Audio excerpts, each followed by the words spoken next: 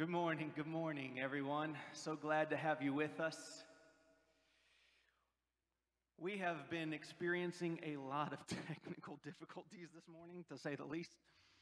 And I apologize for the delay in getting started with service this morning, but we're going to open up like we typically do each and every single Sunday morning by opening up in prayer and asking God to speak to us today.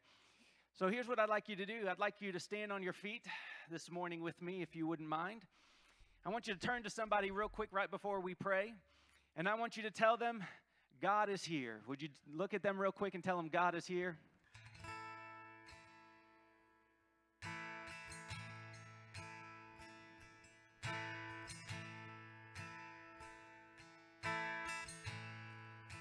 The Lord is good, isn't He? Let's go before the Lord this morning. Heavenly Father, we thank you for this day. We thank you for your kindness.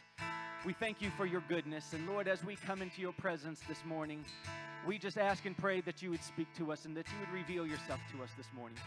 Lord, we have so much to be grateful for simply knowing you. Lord, we have shelter. We have clothing. We have food. Most of us have jobs, Lord. We have provisions taken care of. Lord, you are so very good to us. And God, we're grateful for your goodness in and around our lives. Lord, we just pray and ask this morning that you would come in and that you would take your rightful place in our hearts and in our minds. Lord, we pray and ask that you would prepare us, Lord, to be able to receive correction, to receive encouragement, to receive guidance this morning. We pray and ask that you would just rise up within inside of us, continuing to make us into who you've called and created us to be. Nothing more and nothing less. Father, we welcome you. We welcome you, Holy Spirit. And we just ask and pray in the mighty name of Jesus that you would hear these songs today. These songs that we're about to sing. And know, Lord, that it's from a heart of worship that we lift up these songs to you today. Lord, we thank you. We praise you. Make yourself known, we pray. In Jesus' name, amen and amen. He's good, isn't he? He's good. I stand amazed in the presence of Jesus the Nazarene, and wonder how he could love me, a sinner condemned, unclean. Let's declare it. See how marvelous, how wonderful as my song shall ever be. How marvelous, how wonderful is my Savior's love for me. My Savior's love for me. He took my sins and my sorrows. He made them his very own. He bore burden to Calvary and suffered and died alone. See how marvelous, how wonderful, and my song shall ever be. How marvelous, how wonderful is my Savior's love for me. Let's sing how marvelous. Sing how marvelous, how wonderful, and my song shall ever be. How marvelous, how wonderful is my Savior's love for me.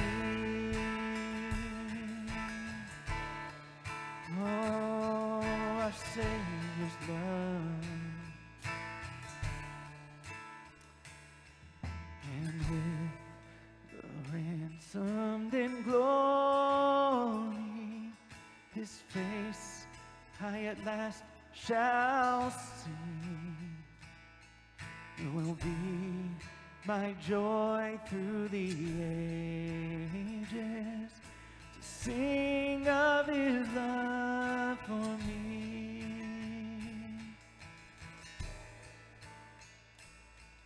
It will be my joy through the ages to sing of his love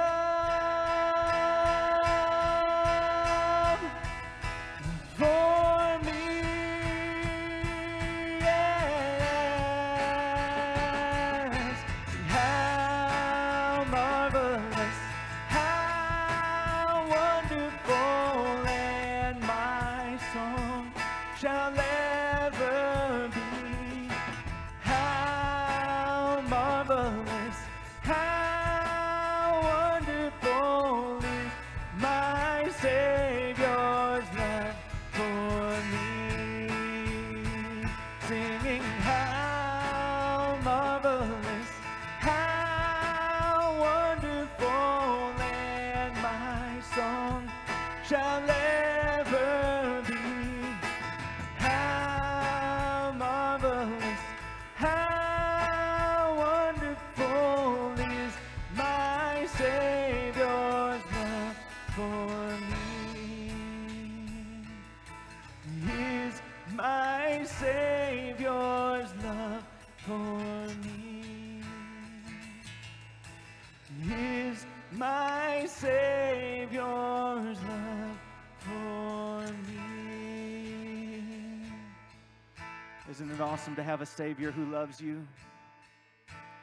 It's awesome to have a Savior who loves us today, isn't it? Lord, we just are so grateful for your love for us. We just pray and ask that you would rise up and that you would make yourself known to us. Lord, you are so good to us. So very good to us. Thank you, Lord. You know, we serve such a good God. He's so good to us that he's told us that he would fight for us. He is our banner. In Exodus, a group came and attacked Israel. It was their first attack after entering the desert. And in this moment, we see something unique take place. In this moment, Moses told Joshua, gather some of the men and go out and fight. And they started fighting, and this is the place where every time Moses and his arms and staff were up, they were winning, and every time his arms came down, they'd begin losing. And then ultimately there came a point where after they had won the victory, the name of God, Jehovah Nissi, was given to us. The Lord our banner. The Lord who represents. And this morning I just want to encourage you that whatever you're going through, whatever struggle you have, I want you to know that thousands of years later, he's still Jehovah Nissi. He's still the Lord who represents us. In whatever battle, whatever struggle we're going through, he still represents us today. He's still good to us. And so what I want to do this morning is I want us to sing a song. It's kind of a song that has been newer to us. We haven't sung it in a while. But I want us to take a moment and just let this sink in. Let this song minister to you as we worship the Lord this morning.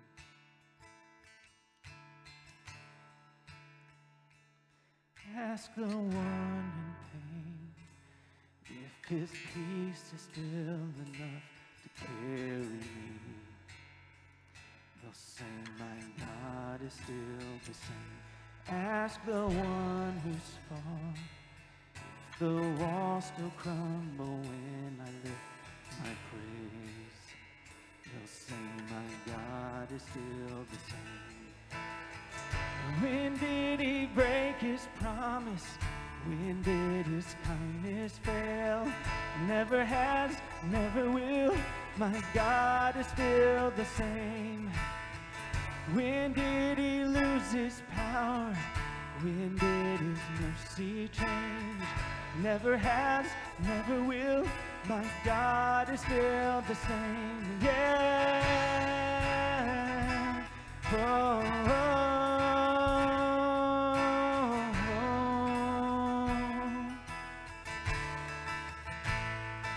Ask the one with less if his grace is still enough to meet my needs. They'll sing, my God is still the same. Ask the one who's lived if there's no power in his blood to save my soul. They'll sing, my God is still the same.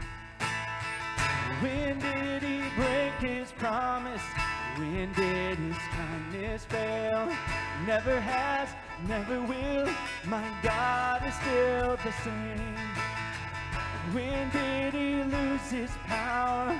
When did his mercy change? Never has, never will. My God is still the same. Not once did he ever stop moving. Not once has he ever let go. Not once did he ever stop proving our God is in control. Sing that again. Not once did he ever stop moving. Not once has he ever let go. Not once did he ever stop proving our God is in control. When did he break his promise? When did his kindness fail? Never has, never will. My God is still the same.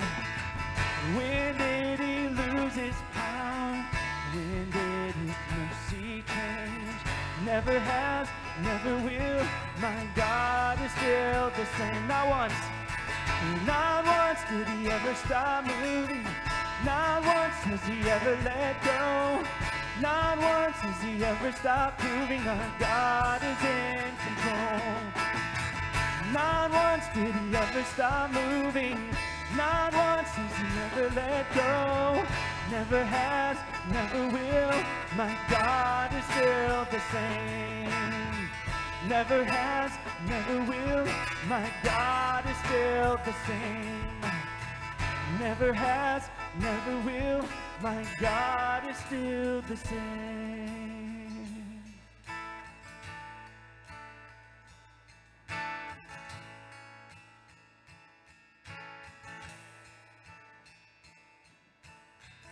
When did he break his promise? When did his kindness fail? Never has, never will. My God is still the same. When did he lose his power? When did his mercy change? Never has, never will. Our God is still the same. Are you grateful that your God is still the same yesterday, today, and forever? He is so good to us. Heavenly Father, we thank you for your love. We thank you for your kindness. We thank you that you are still the same yesterday, today, and forever. Father, we just pray and ask that you would continue to speak to our lives, that we would become who you've called and created us to be. And Lord, in the midst of that, Lord, that you would reveal yourself to us, because each of us carries some sort of stress. Each of us carries some sort of burden, even if it's for a loved one who's suffering. Lord, rise up inside of us. Lord, encourage us, Lord, through your word, that you are still the same. Remind us that. And Lord, may we be a reminder to those around us that you are still the same, that you are good, that your power is real, that we have a living hope in you, my Jesus, my Savior, and my Lord. Speak to us this morning, we pray. Continue to reveal yourself to us. And as we prepare to give to you today, Lord, we just pray and ask, Lord, you'd not only be honored through our voices, but Lord, you'd also be honored through our actions. Make yourself known to us as we continue to worship you in Jesus' name. Amen and amen. You may be seated this morning as our ushers are coming for our tithes and our offerings. I'm so grateful to have each and every single one of you here with us as we are continuing each and every single week to reach out and minister to people in and around our community. This week we've had the privilege of helping serve one of our own, and in addition to the many outside of the church. And many of you know who I'm talking about as we've reached out and we've had prayer. Many of you know Everton has become homeless because of COVID and not being able to work and not having money and being able to pay his mortgage, or his rent, I should say. He became homeless this week. And because of your all's generosity, not only have we met the needs of the community, but he has been able to temporarily get set up in a hotel and to get a little bit of rest, to get some showers. We've got his stuff moved into a storage unit, and the church has been the church this week. And it's awesome to see how you all have responded. And on behalf of Everton, I just want to say thank you so much for the many ways that you all have given and have offered to support him and help him, as well as many others within the community as well. It's been a true blessing to have each and every single one of you give.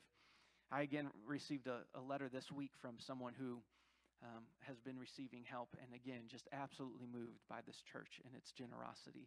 And I say it every single week, but I want you to know these are stories every single week, and I don't mention names because I don't want to ever embarrass anyone or shame anyone who needs help. So I don't mention names, but I want you to know each time I share this with you, there is a story behind this vague and general response during offering, where I'm mentioning our help for people in the community. Every week there's a very unique need that this church meets, and I just want to say thank you. Thank you for your generosity. Our income doesn't simply pay bills around here, and it doesn't simply just provide resources, free resources. It makes a spiritual impact as we pray and minister on a spiritual level to each person we connect with. So thank you so very much for all the ways that you give. Let's pray. God, thank you. We thank you for your blessings in our lives. We thank you for your generosity to us. And Lord, we are thankful that in a relationship, Lord, you allow us to participate in a relationship with you. Like a husband freely gives gifts to his wife, and then like a father gives gifts to his children, like a mother showers gifts on her children and loves and respects and gives gifts to her husband. Lord, so you allow us to do the same. You allow us to participate with you. Lord, you don't need our money. You have everything. It's all yours to begin with. But Lord, you give us the opportunity to participate in this awesome relationship with you. And Father, for that, we are so grateful and thankful. We pray and ask, Lord, now, though, that you would rise up inside of us and that you continue to speak to us this morning, that you'd continue to reveal yourself to us as we practice right now our worship through not just singing, but through giving a portion of what you've given us. Lord, thank you for your many blessings. Use this for your glory and honor in Jesus' name. Amen and amen. You may give. As you're giving this morning, I just want to make a couple of quick announcements for you. Number one, first and foremost, I want you to be aware that we have a sign-up sheet in the back for our monthly meals that we have here at the church. Last week was awesome. We had an incredible time together, incredible meal, and we're going to be planning this next meal. So over the next couple of weeks, if you're going to be here at the last Sunday of the month, if you'll sign up in the back so that we can have an idea of who's going to be here, that just helps us prepare. We always prepare a little bit extra so that in case somebody can come that didn't think they can come, they can still join us and eat. But if you'll sign up in the back, that'd be great. At the conclusion of service today, we're going to pray for some specific needs. There's some needs that we have, some folks who aren't here today, some who are, but we're going to pray at the conclusion of service for some specific needs, and we're going to work through a few things as we close today. And today we have an incredible guest speaker with us today. Dr. Gerald Doffey is going to be coming in just a moment. We're going to sing one more song, but in just a moment he's going to be coming back up here, and he's going to be speaking.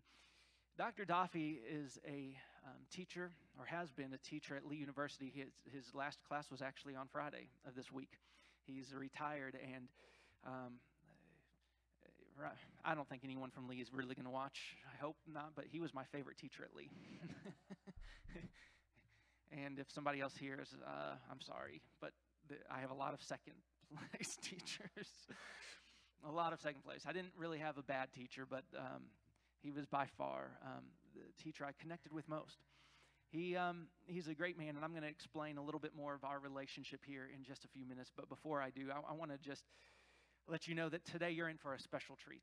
He is a highly educated man who has a lot to offer the local church. He is responsible for many, many, many ministers coming out and doing great things in and around churches all across this U.S. And he is an amazing teacher. He's an amazing man, full of character and integrity. And I'm so excited for you all being able to hear from him today. But before we do that, we're going to stand one more time. Get your exercise in today. Go ahead, standing and sitting. And we're going to have you stand one more time. We're going to sing another song this morning. How many of you know that Jesus Christ is our cornerstone? He is so good to us, isn't he? The foundation of our lives. He is so good. And as the cornerstone of our lives, we have a great opportunity to simply allow him to be the foundation of our life. This morning, I just want to encourage you that when Jesus is the foundation of our life, everything is built right. It's built sturdy. My hope is built on nothing less than Jesus' blood and righteousness. I dare not trust the sweetest frame, but wholly trust in Jesus' name. Sing that again. My hope. My hope is built on nothing less than Jesus' blood and righteousness. I dare not trust the sweetest frame, but wholly trust in Jesus' name. Christ alone, cornerstone, weak made strong in the Savior's blood. Through the storm, He is Lord of all.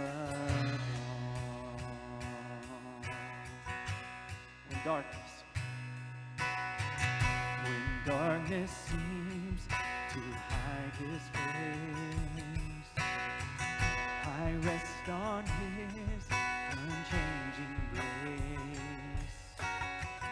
In every high and stormy gale, my anchor holds within the veil. My anchor holds within the veil. In Christ alone, cornerstone, weak made strong in the Savior's love. Through the storm, He is Lord. He's Lord of all. Yes, Christ alone, cornerstone, weak made strong in the Savior's love.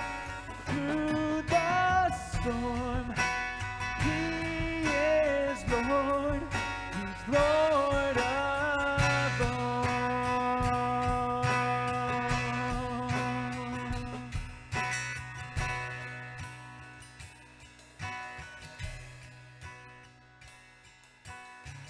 When darkness seems to hide His face, I rest on His unchanging grace. In every high and stormy gale. My anchor holds within the veil.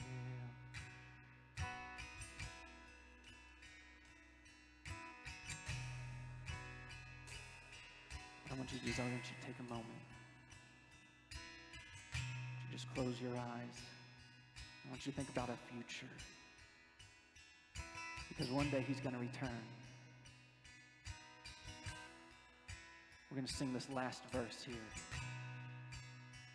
As we prepare to sing this last verse,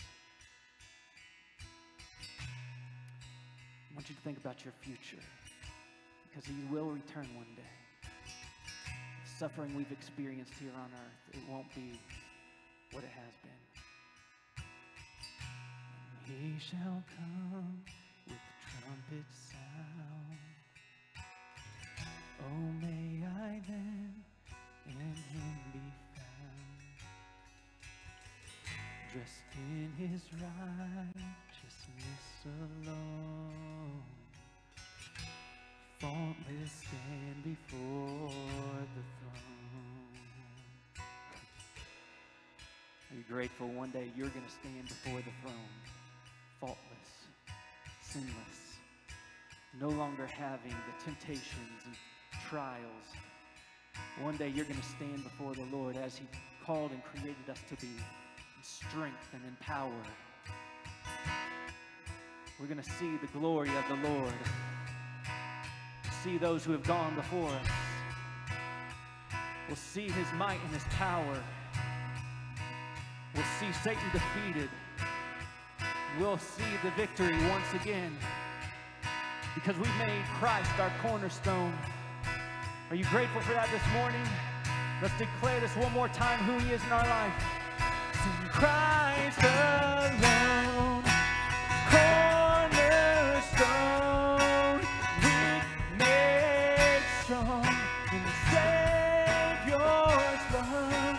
Through the storm, he is Lord, he's Lord of all. Yes, Christ alone, cornerstone, weak made strong in the Savior's love. Through the storm, he is Lord, he's Lord of all. Yes, Lord of all.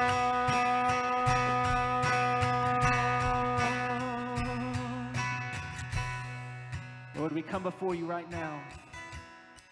And Lord, we declare that today we know, Lord, that we're not in heaven yet. But we know, Lord, we can find victory when we make you the cornerstone of our lives. And we just pray and ask, God, that you would make yourself known to us today, that you would reveal yourself to us, that we may become who you've called and created us to be. In Jesus' name, amen and amen. As you're seated this morning, would you turn to somebody beside you and would you just let them know that the Lord your God, he is in control.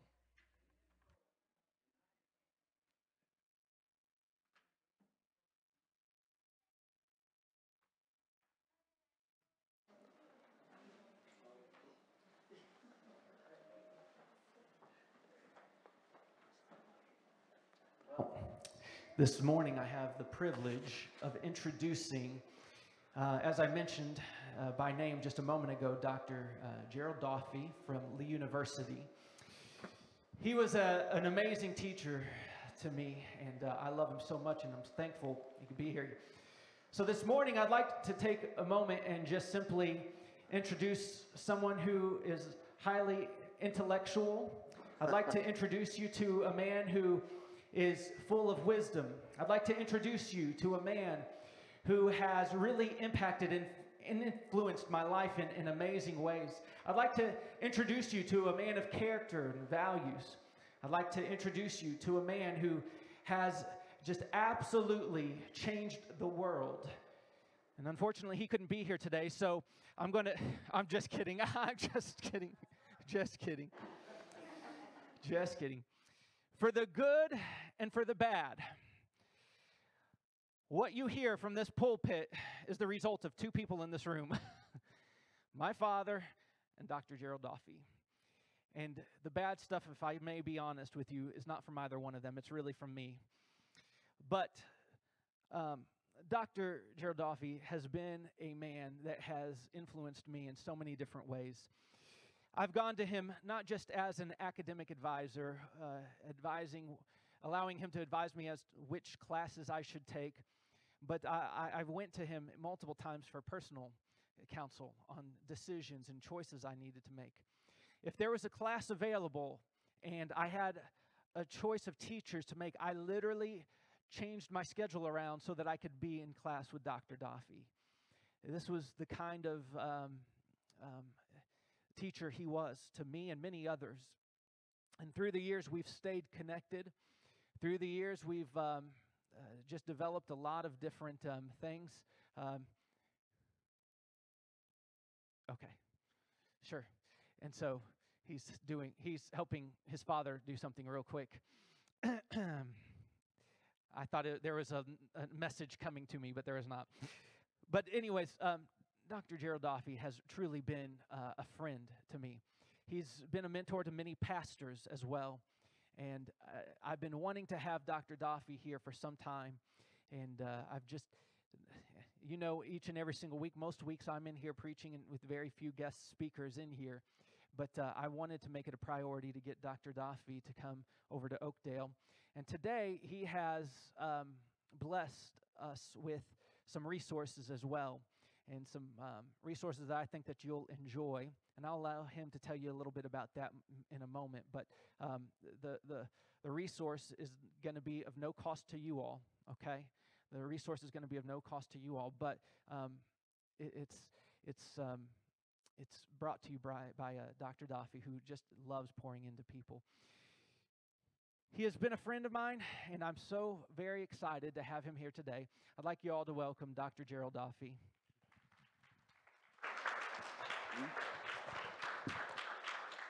Thanks, man. Thank you.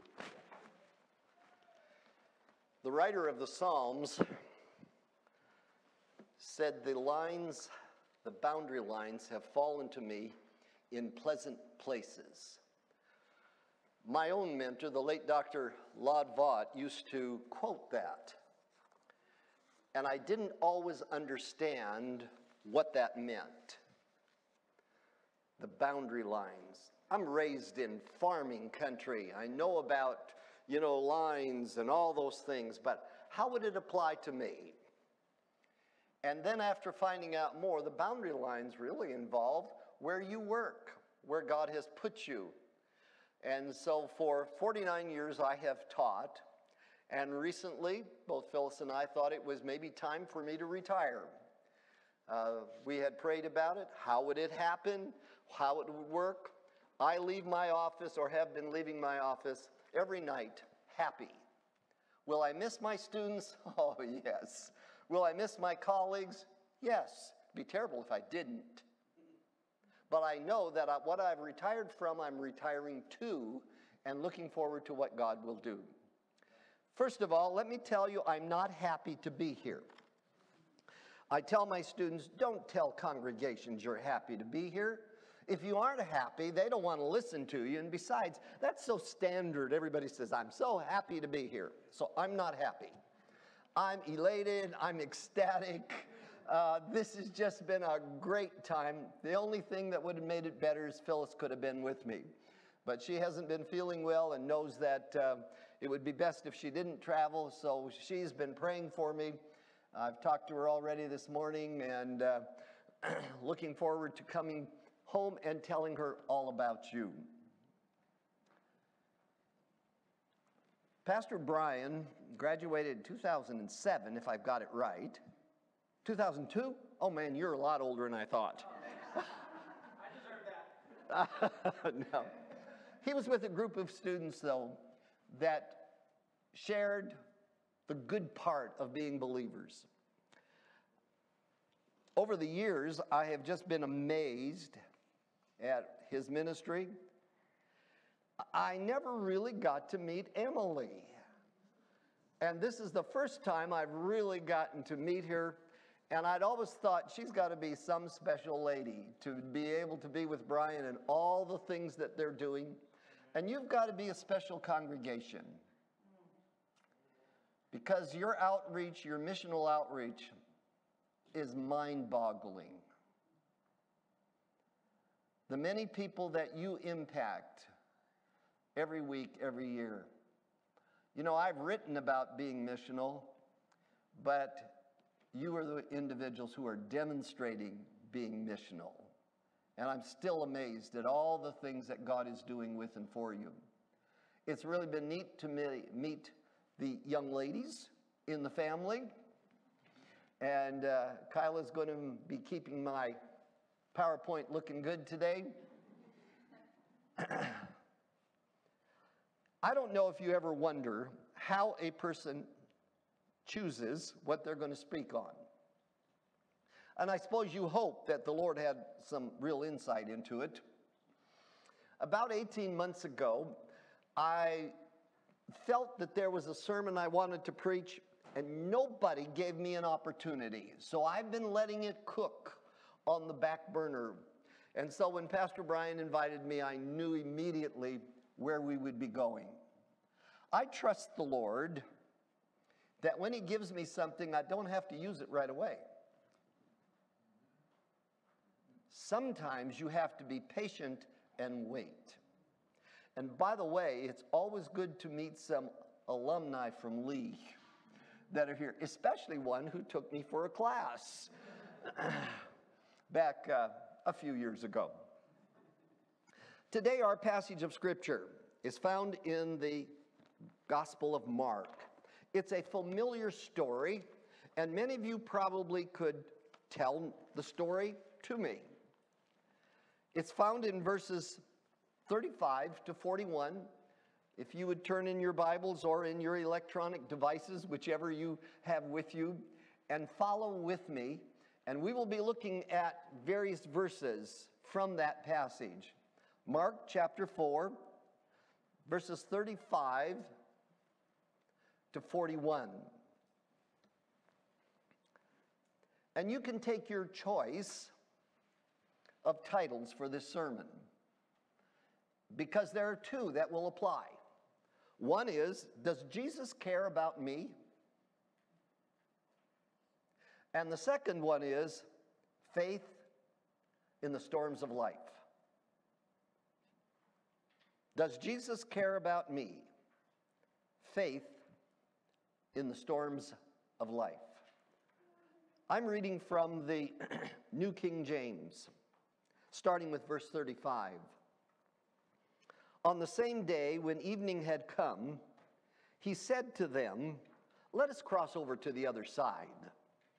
Now when they had left the multitude, they took him along in the boat as he was, and other little boats were also with him.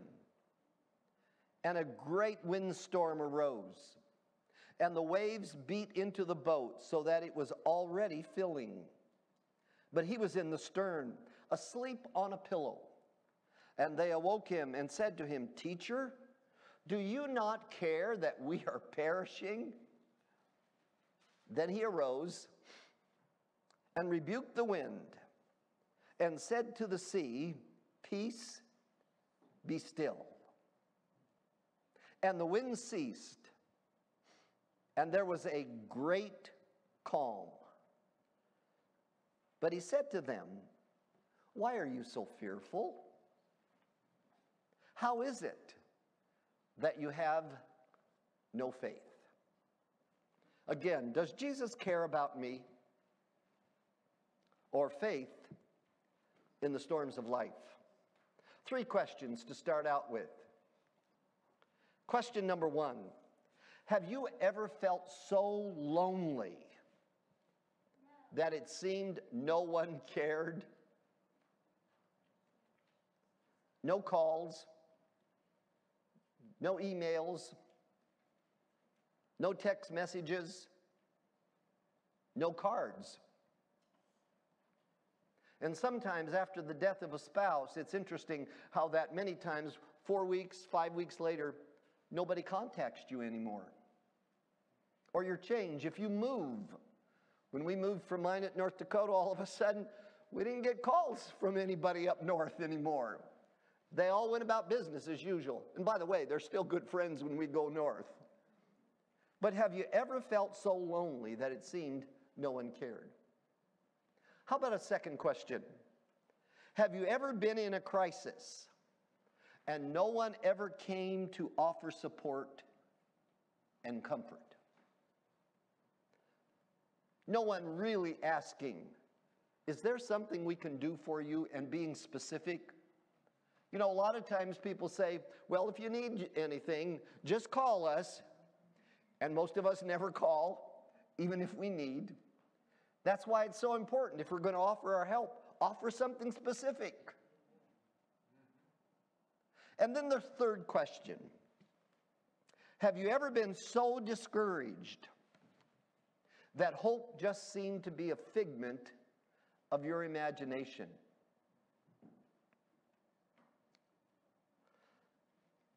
And then more than likely, in one of those three settings, you start to ask the why question, which we'll talk about a little later.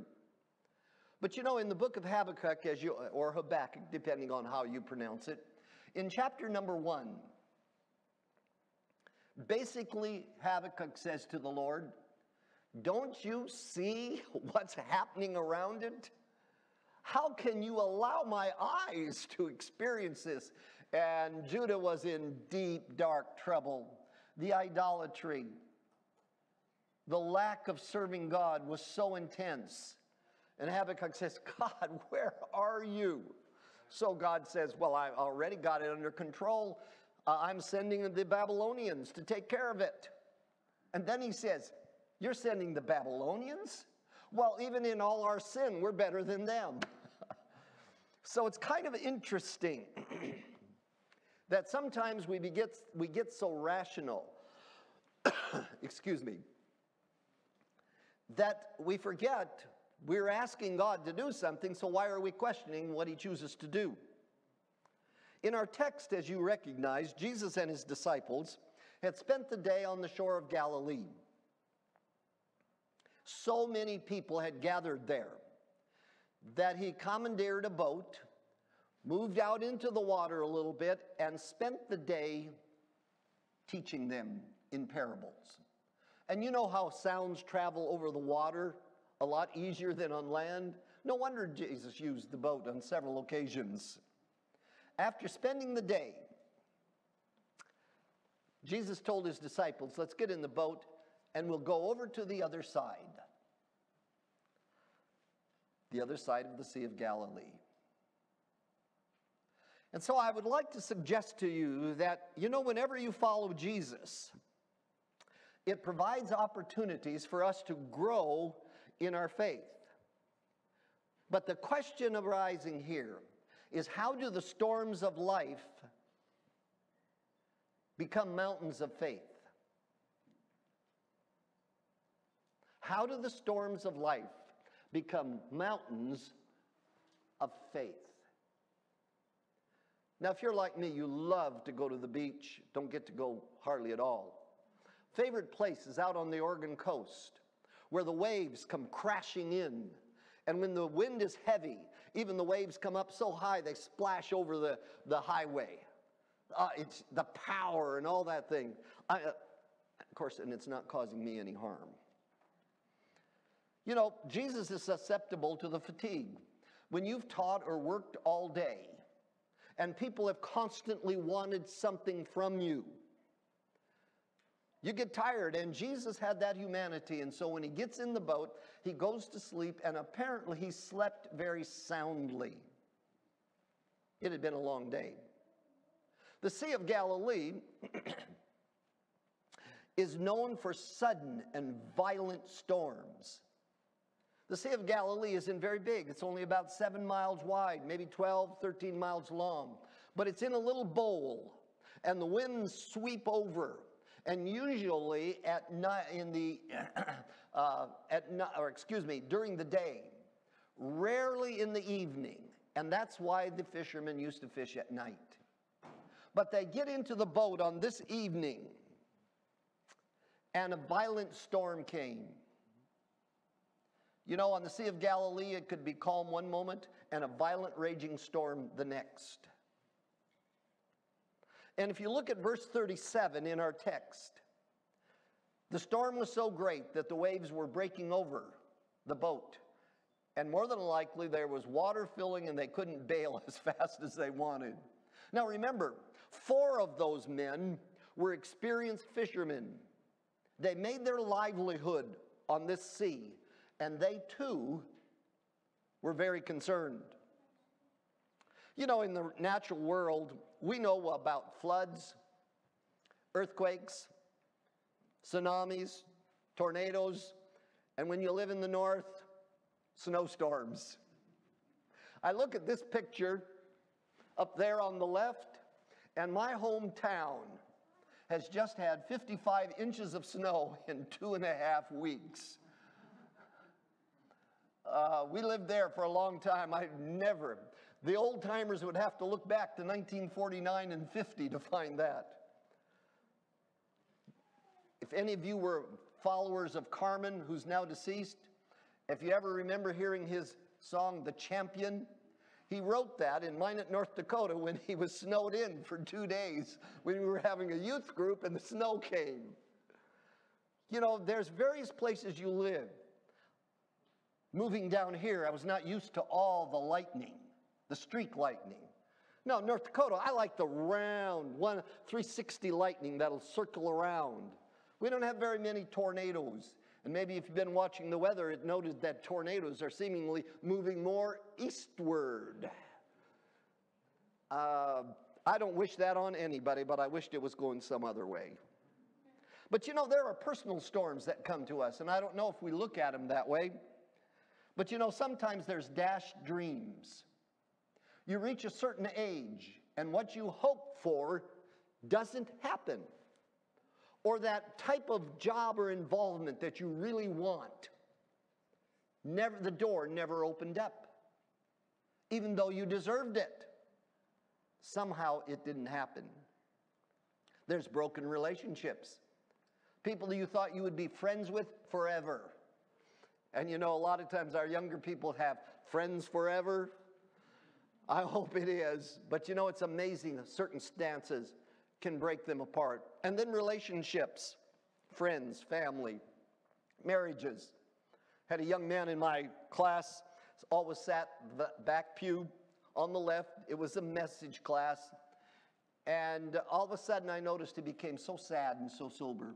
So one day I just thought I would ask him, and I said, I've noticed that you're kind of sad. Is there anything I can help you with? And he said, well, you know, my wife and I have been married 1 month, and she wants out of the marriage. And I'm thinking, 1 month?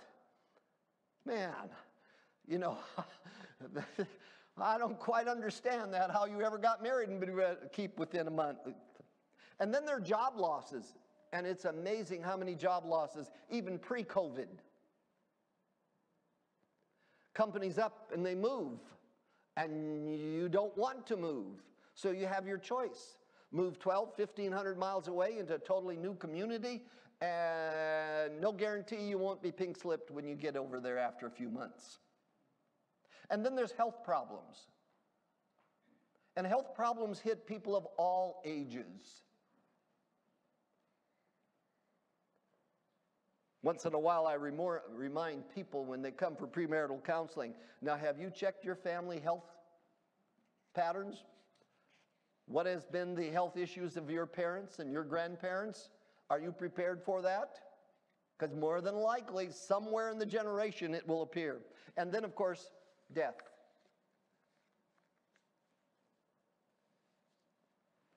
So we have to ask ourselves the questions. When the most ferocious storms hit our lives, will we sink into despair? You know, and regardless of your experience, your age, or your past faith, when storm rages in our lives, sometimes the despair creeps in.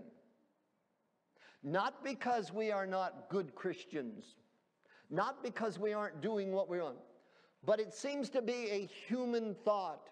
When that rages against us, we begin to have despair, thinking, how are we ever going to handle this? Why is this happening to us? Once again, you know, 4 of the 12 disciples were experienced fishermen. And notice verse 38. They awake him and said, "Teacher, do you not care that we are perishing?" You know, it's not that gentle, could you wake up, Master? We got a little situation we have to deal with. It's not that at all.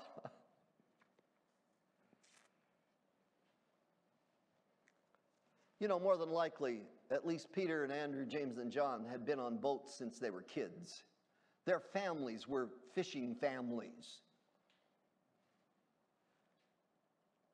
And you'll notice that Jesus' presence in the boat did not keep the storm from happening.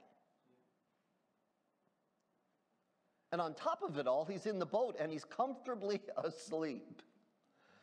You know what the sleep of exhaustion is. You don't hear, you don't see, and you aren't carrying anything but sleeping. And on top of it all, the boat is sinking. Water splashing in. You think, wasn't some of the water hitting Jesus too? And if we look at their approach, they wake him from sleeping. They suggest he doesn't seem to be concerned about their plight. I don't know how directly you talk to the Lord. You know, some of you probably are very skilled in being gut level honest with God. This isn't fair, Lord. This isn't right. And then you hope lightning doesn't strike you. But you know, when the stress and the storms are so disheartening, there is a point where questions start to arise. When you're surrounded by difficult situations, it's very easy to ask why. And by the way, asking why is not sin. God made us analytical people. We can reason, we can think, and why creeps in. The issue is, how long do we keep asking why? Personal experience. A particular ministry was not going to be available to me anymore. And for 6 months, I carried in my Bible the word why, tucked right in the middle. Nobody called me to preach. No article I tried to write was ever being published.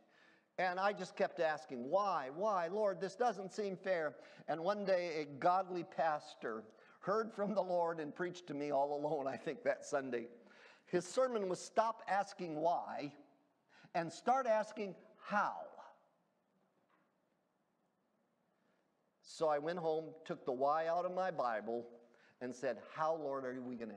You know what? It was amazing. My attitude changed directly. Things changed. I asked why way too long. You know, it seems that the Lord had sometimes done everything possible, and we're just not sure if he's in control. And yet, in the back of our mind, we know he is. Well, the disciples have experienced the storm. They have experienced despair. And that's when Jesus comes to the rescue.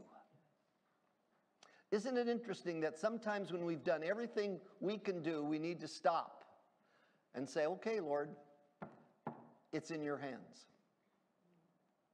Verse 39, then he arose and rebuked the wind and said to the sea, peace, be still. And the wind ceased, and there was a great calm. I find it interesting that he didn't keep laying there on the pillow. He stood up. He took the stance of authority, and he spoke just a few words: peace, be still. You know, the Lord brings the same peace to the storms in our lives. Sometimes the situation is still there, but we see it differently. We understand that maybe the timing is not right, or maybe there's something going to happen we hadn't planned on. But regardless, we're going to keep serving the Lord. You know, in the churches where I grew up, by the way, they were little churches. The buildings were smaller than this building. In small communities, maybe 150 people, dirt roads. My high school had 48 people in it. My graduating class was 8. We're still friends today. One just passed away, and it was a big sorrow for all of us. But you know, I come from little places. But we used to sing that chorus, peace, peace, wonderful peace, coming down from the Father above. Sweep over my spirit forever, I pray, in fathomless billows of love. And then Don Moen also wrote another song, and maybe you're familiar with that one, God Will Make a Way. He wrote it after his sister and brother-in-law and their 4 children were in a major accident with an 18-wheeler. And the 4 children were thrown out of the van, and one of the little boys died. And this is what he wrote: God will make a way where there seems to be no way. He works in ways we cannot see. He will make a way for me. You know, the reaction of the disciples is rather interesting. Look at verse 41. After the storm is taken away, and you notice that their fear is turned to reverent awe. They said, who can this be, that even the wind and the sea obey him? They had seen marvelous miracles already, and now they are once again amazed at what God is going to do. You know, storms frequently bring us to a new understanding of the master that we serve, a new reality, and how important it is to be a believer in the Lord Jesus Christ and accept him as the main person in your life.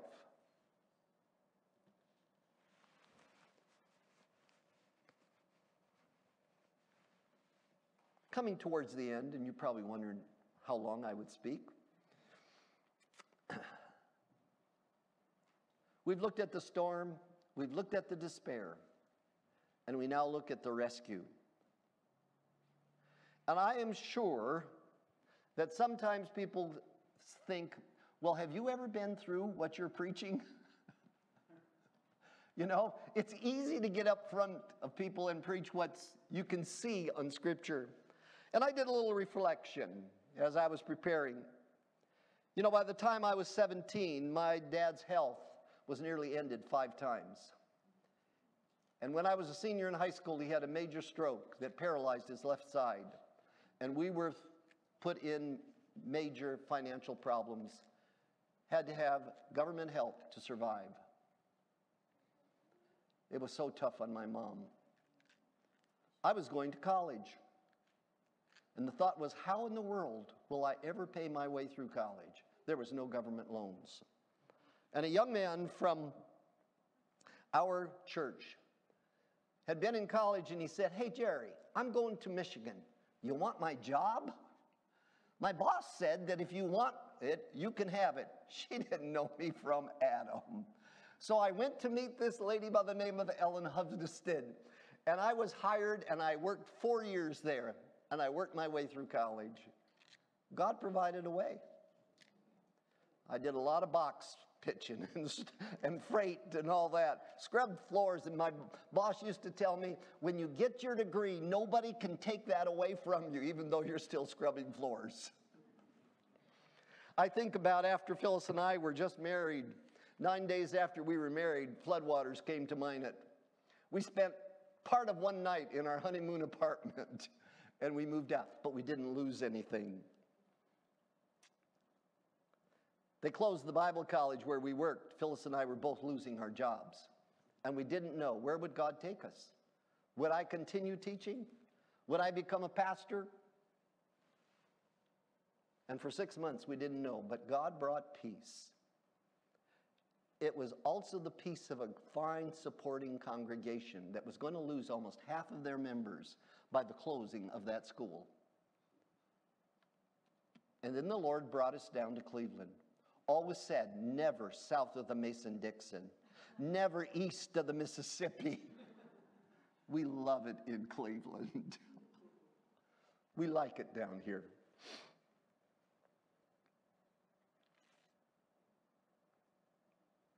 Two years after our daughter was married, she started to have problems with her legs. She was falling down. She needed a cane. They said she was going into a wheelchair. Thought that she would have multiple sclerosis, because we lived in one of the 2 states where more people have multiple sclerosis than anybody else, and the greater percentage is young women. That was kind of tough. She's our only child. There were times where Phyllis and I, without telling each other, said, Lord, we have lived a good life. You have cared for us. Lord, just take it from her and give it to us. I didn't know she prayed that, and she didn't know I had prayed that. We only shared that later on. Our daughter is not in a wheelchair. She just finished her master's degree 25 years after finishing her grad work, or her undergrad, and she's starting her doctorate on the 9th of May. And I say, Lord, you have taken us through the storms.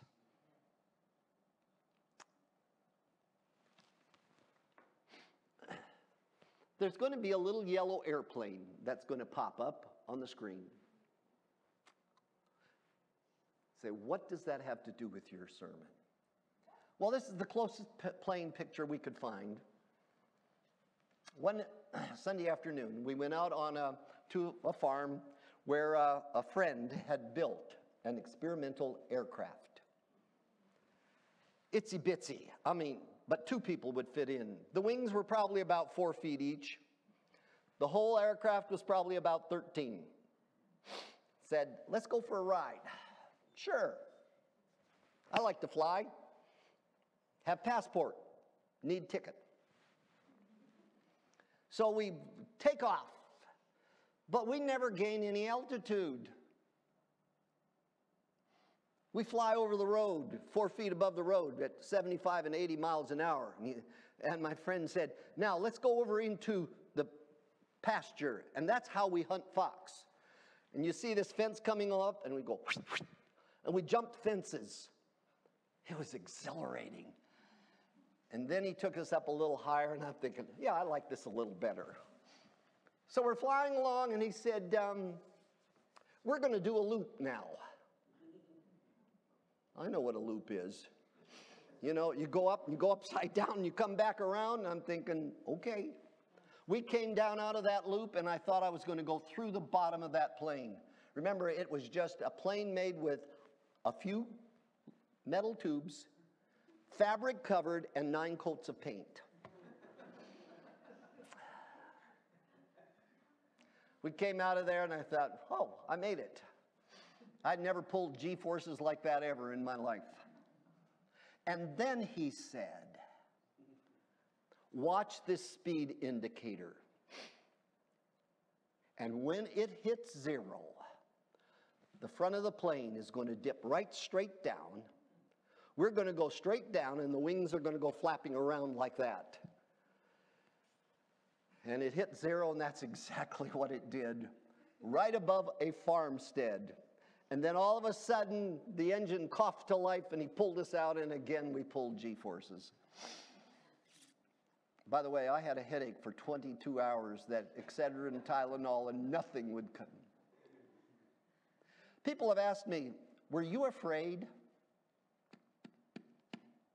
And the answer was no. It was exciting, but what was the reason I was not afraid is I knew the pilot. Harlan Olsen was a precise man who did everything right or he wouldn't do it. And I knew that if that aircraft was safe for him and his wife and his daughter, it was safe for me. And I keep looking back at that experience. Didn't like the headache, but I'm so glad I had the experience. And I am reminded, who do I trust in? The master that I serve is precise. He knows what he's doing, even when I'm pulling G-forces. Even when it's a new experience, he knows what he's doing, and he cares for me.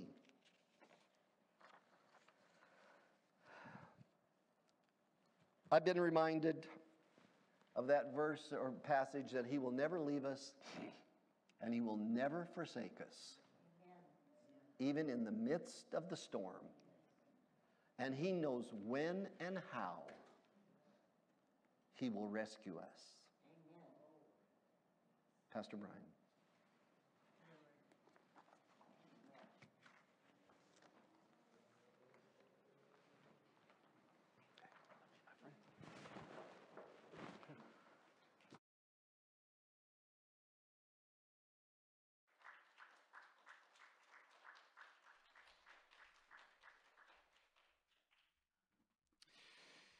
This morning, we're going to take some time in just a moment, and we're going to close in a word of prayer. But I want us to, before we do so, I thought it appropriate that we take a moment to worship the Lord our God, because wherever you are this morning, wherever you are, whatever storms you may be facing or whatever storms that your friends or family may be facing, as Dr. Duffy has just clearly stated, he is with us.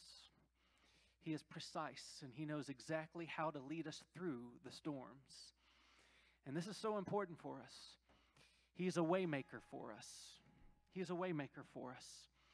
And I just want to close in this song to encourage you this morning, that no matter what you're going through, no matter what you're facing, no matter how difficult or challenging your storm or the storm of a loved one that you know is going through, Jesus is our way maker. He's never left us. He's never forsaken us. And it may feel like he's asleep on you, but he knows what's happening. He knows right where you are. And before we pray, I thought we should prepare our hearts. Let's prepare our hearts by song. Let's prepare our hearts in response, a spiritual response, before we pray at the close of service this morning to really apply our faith in the circumstances we're facing. So would you just close your eyes for a moment? Just close your eyes for a moment.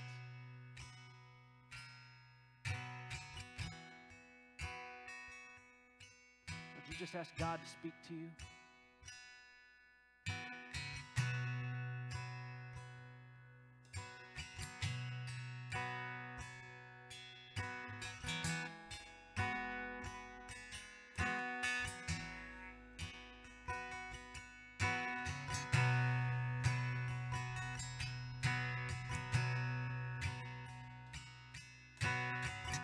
Lord God, we know that you are our way maker. We know, Lord, that you are our way maker. We know, Lord, where you are and what you're doing in and around our lives. Speak to us today. Speak to us and reveal yourself to us. You are here, moving in our midst.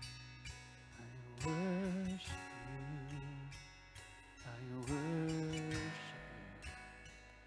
you are here, working in this place.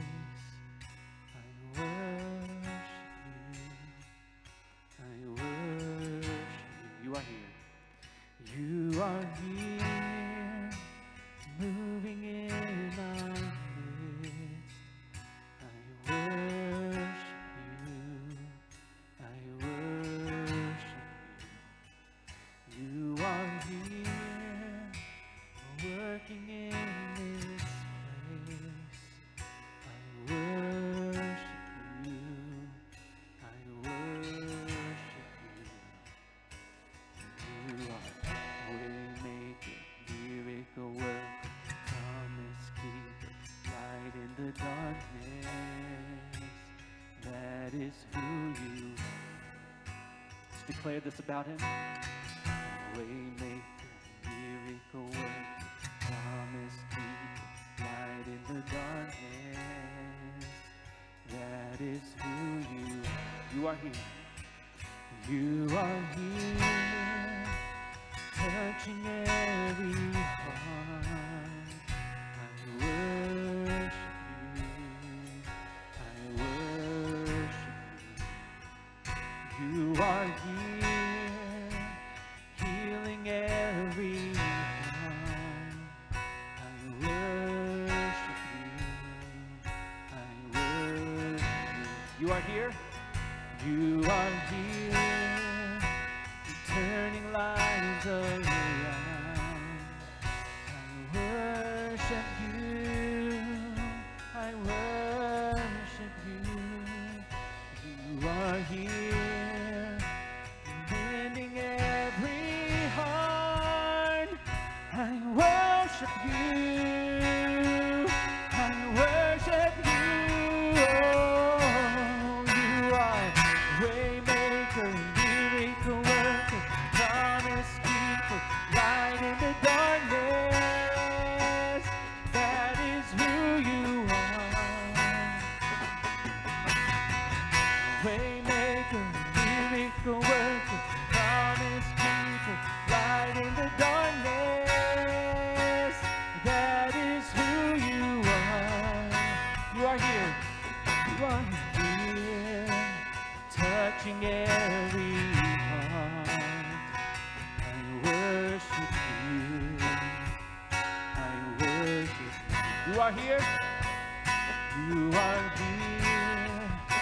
You're healing every heart. I worship you.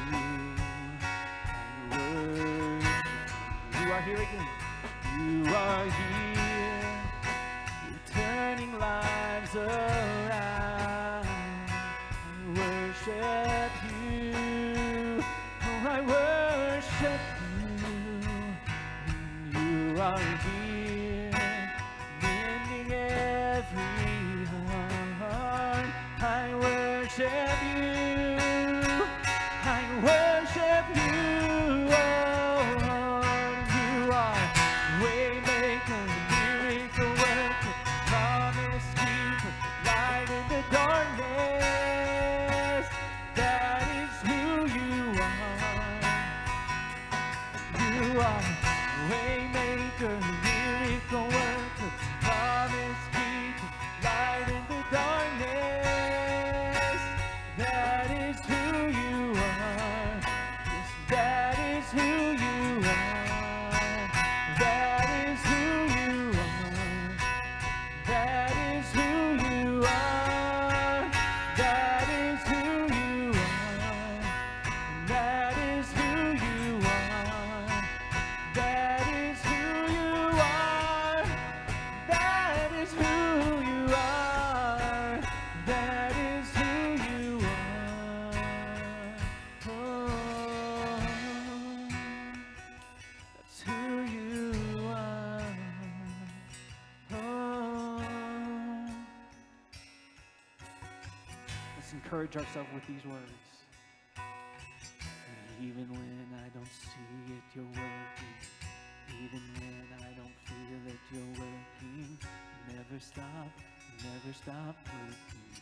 Never stop working. Even when I don't see it, you're working. Even when I don't feel it, you're working. Never stop working. Never stop working. Even when I don't see it, you're working. Even when I don't feel it, you're working. Never stop working. Never stop working. Even when I don't see it, you're working. Even when I don't feel it, you're working. Never stop working. Never stop working. Even when I don't see it, you're working. Even when I don't feel it, you're working. Never stop working. never stop, you never stop working. Waymaker, miracle worker, promise keeper, light in the darkness. That is who you are. Oh, waymaker, miracle worker, promise keeper, light in the darkness. That is who you are. Oh, waymaker, miracle worker, promise keeper, light in the darkness. That is who you are. Oh, waymaker, miracle worker, promise keeper, light in the darkness. That is who you are. Yes, that is who you are. That is who you are. That is who you are. That is who you are. That is who you are. That is who you are. That is who you are. That is who you are. Oh, it's who He is to us. And as we prepare for prayer this morning, here's what I'd like to do. Ask you to sing this one more time, but let's make this just a little bit personal. Let's just take a moment, just make this personal for a moment to your own life.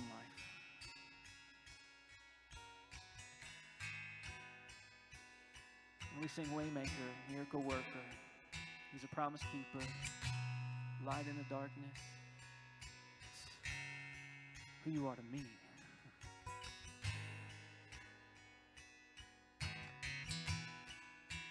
He's a waymaker for me. Promise keeper for me.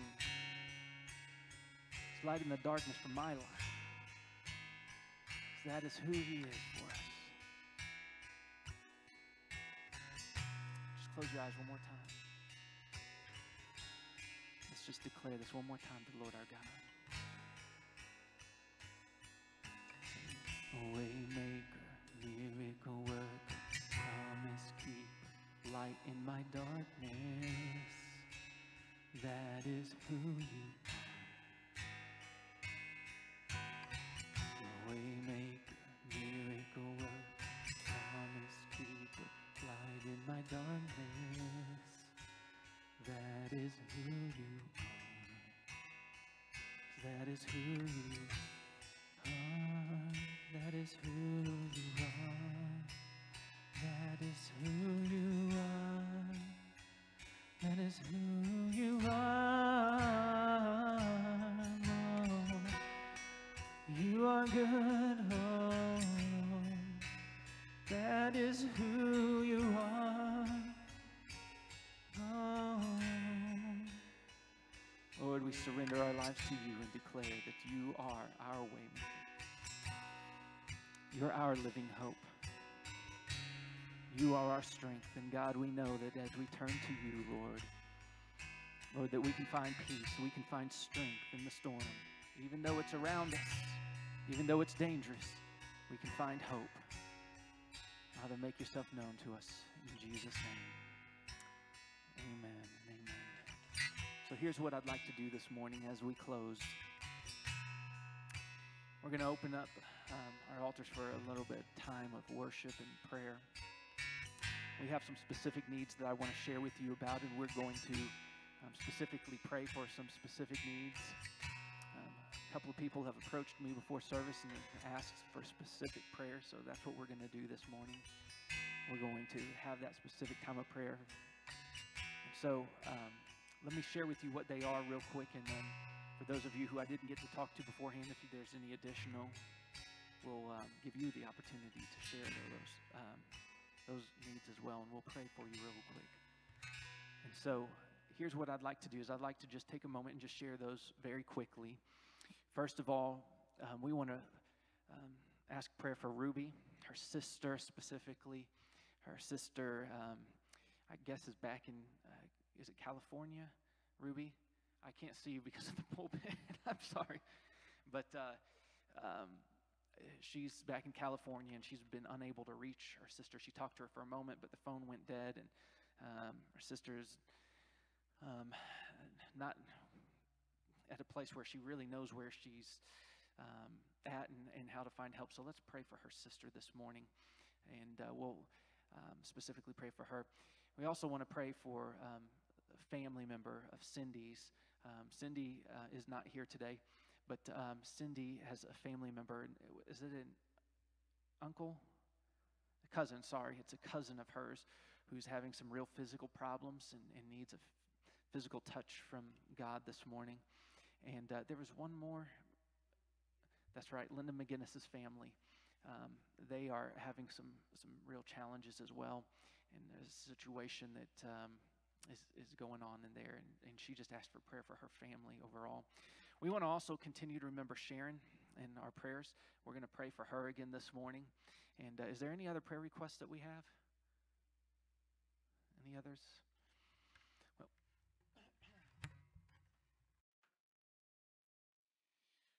we're going to just have a closing prayer, and then I'll close us out one last time, sharing with you some resources that Dr. Gaddafi has given us. But before we do that, we're going to close in a word of prayer. So I'm going to make my way over to where they are, and we'll pray together. And I'm going to pray over there off to the side, and I know I'll be off camera and all of that. And so with those of you online, I'm sorry. You can fast forward, and I'll close in a little bit.